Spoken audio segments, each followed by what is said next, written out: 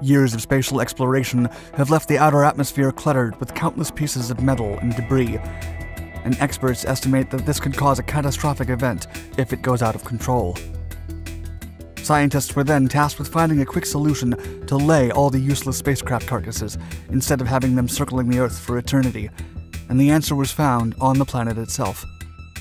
A so-called space station graveyard lies far into the southern Pacific Ocean, a unique place as desolate, remote, and mysterious as space itself. The farthest spot from any land on the planet, so isolated from the ecosystem that there's barely any life form at all. And there, thousands of meters deep into the dark ocean, lay the remains of myriads of spaceships that have served their purpose. What goes up? After completing their life cycle, spacecraft become hazardous to the delicate balance of Earth's orbit. Debris left in space has increased to alarming levels, and these parts orbit the planet at speeds that often reach 17,500 kilometers per hour, potentially weaponizing even tiny specks of paint. There are innumerable bits of space junk that pose a threat to spacecraft in orbit, and NASA is significantly concerned. As the agency explained, quote, "There's so much junk that we're worried one tiny collision could trigger a big chain reaction. This possibility is called the Kessler effect." Such effect, or syndrome, refers to a potential scenario where the amount of debris in orbit reaches a critical mass, a point of no return where one collision creates a cascading succession of crashes that create even more projectiles. After reaching that point, the orbit would be rendered unusable. NASA added that, quote, "Anyone launching something into orbit these days has to have a plan to either send it into a graveyard orbit or send it back down to burn up in Earth's atmosphere. Indeed, spaceships are not designed to survive re-entry. Satellites farther from the surface can be blasted into space and into a graveyard orbit by simply using the last bit of fuel they have, preventing any harm whatsoever. On the other hand, satellites roaming lower can be nudged out of orbit. The smaller ones are entirely burnt up upon re-entering the atmosphere and eliminated. However, those that can resist the trajectory are hard to control, sometimes landing in unexpected territories like the Skylab space station in Australia. Evidently, it's preferable to ward off debris and guide it to a touchdown point as far away from inhabited land as possible, or a splashdown location for that matter. The most remote place on Earth. With over 1,000 miles of deserted ocean in every direction, the pole of oceanic inaccessibility is the loneliest site on planet Earth. So much so that if someone happened to be there, they'd be closer to astronauts in the International Space Station than any other human on the globe. The closest landmasses to the location are the Pitcairn Islands, Motunui in the Easter Islands, and Mar Island in Antarctica. Hrvoje Lukatela, a Croatian-Canadian engineer, calculated the exact coordinates of the Earth's most remote location, and didn't even visit the place. Using a geospatial computer program to triangulate the farthest place equidistant from 3 different coastlines, Lukatela pinpointed what was thereafter called Point Nemo.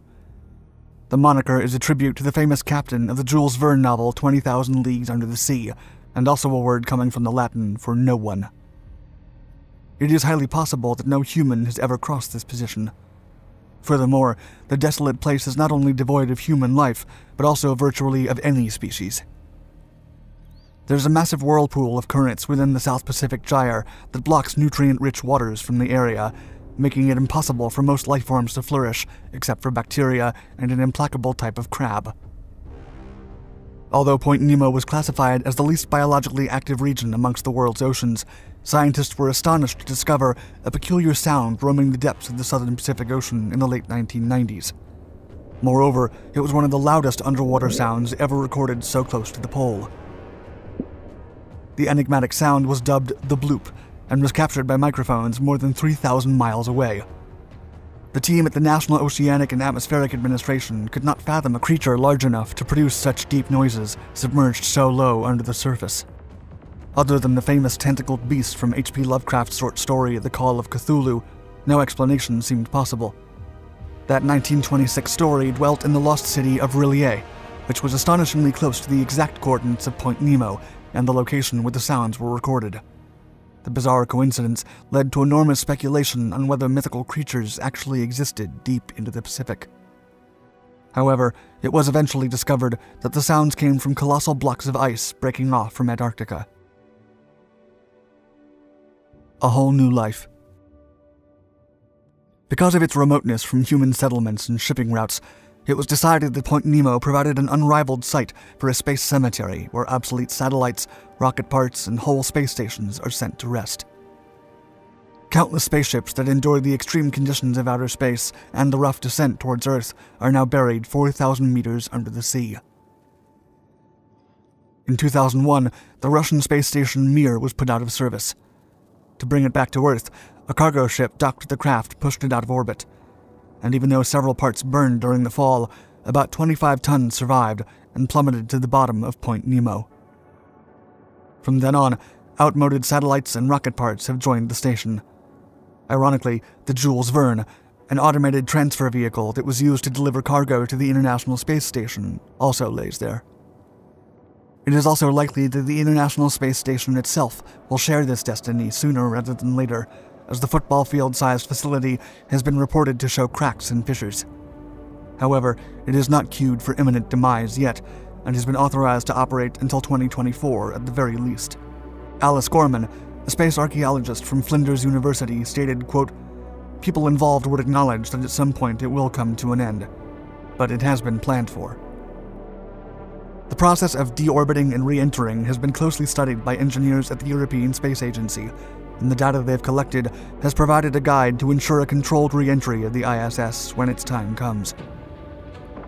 However, as Gorman explained, the ISS comprises innumerable parts, including modules for housing the astronauts, laboratories, bathrooms, a gymnasium, and a spacious bay window.